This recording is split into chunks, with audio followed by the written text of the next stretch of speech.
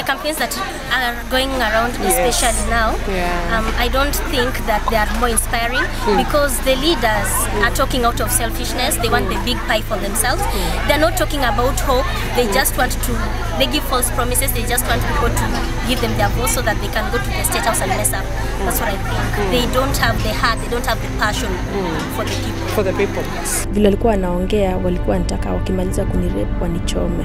Kati ya hiyo vita nini tumbo yangu ikaashana. Matumbo ikatoka na nje ikashikiliwa na hii ngozi ya juu. Yaani kufika karibu tu hivi. Kuona mbele. Si kwa mimi niliona. Wanafunzi 6 primary school, wanafunzi 6 wamechinjwa. Mtoto ajui kupigana ni nini. Ajui hii vita ni ya nini. Katoka referral kuja hapa kwa nini police station. Kufika hapa ndio sasa ilikuwa mbaya. Wakaniambia ati since nisha erase evidence, nikitaka kusaidiwa niende nikawatafuta watu wanirape tena nipate evidence. Otherwise kimaneno yao I'm quoting what he was saying.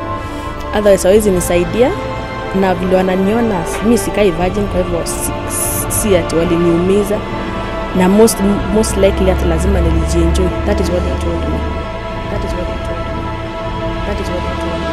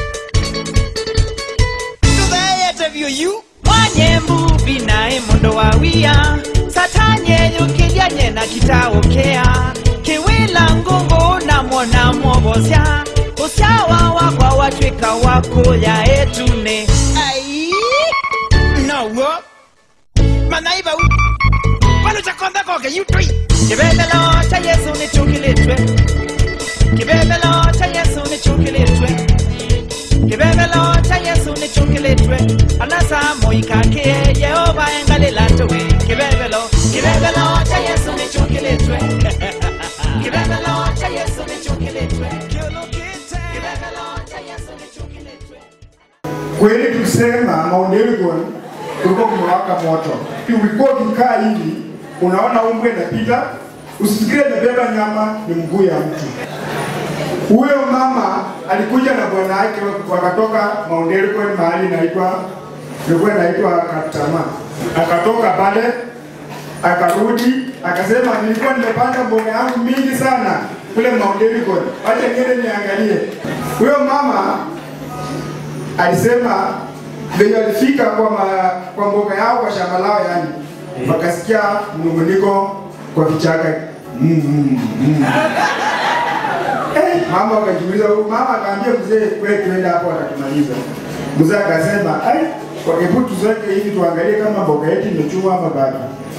Kusonga kidogo karibu mita 2-3 hivi bado wakawafikia. Mama aliangalia kama bwana yake anakatwa kichwa ikiwekwa kando. Huyo mama akaishi wiki moja na baadaye kichwa ikaharibika kabisa. Yes, hizi ni mwenda wazimu. Because I was being raised by my uncle. My uncle was working in Nairobi in Standard Chartered Bank. Then,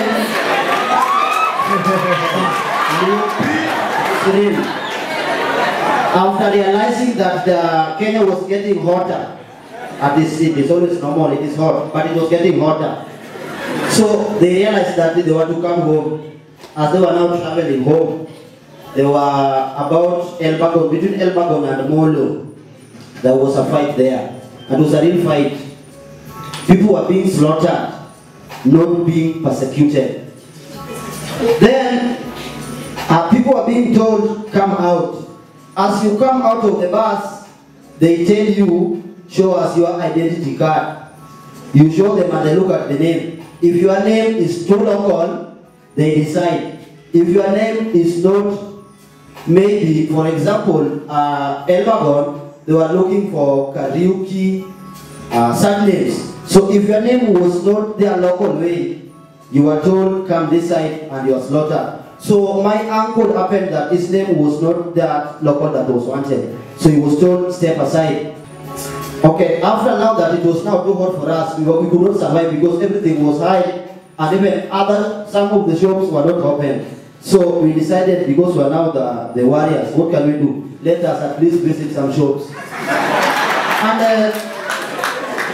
we said, let us start with the people that we hate the most. During that time, they were Kikuyus. So we said, let us start with Kikuyus, and then we shall proceed to Kisis, then maybe Wahidis.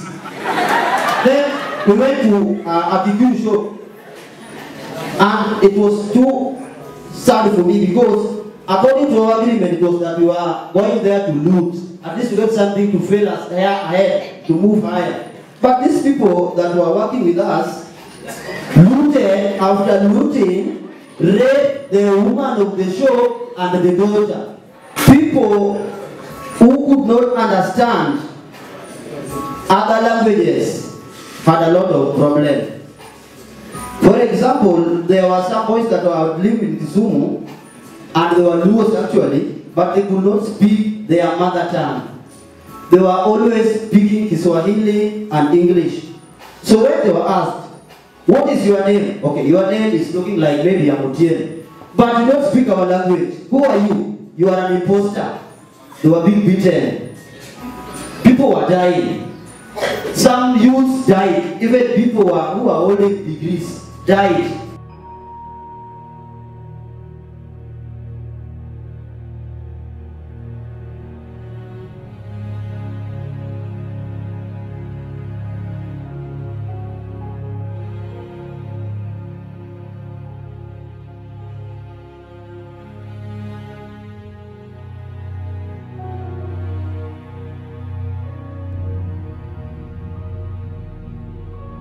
Toka tarehe 1 mwezi wa Januari tumeishi na mahangaiko. Tulikuwa tunatoroka msituni katika makonge, tunajificha, kulala, kuishi.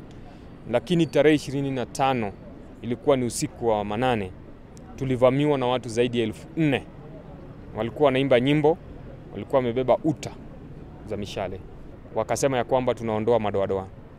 Wakasema Mjaluo ulale, wale wengine walale, lakini Mkikuyu aamuke.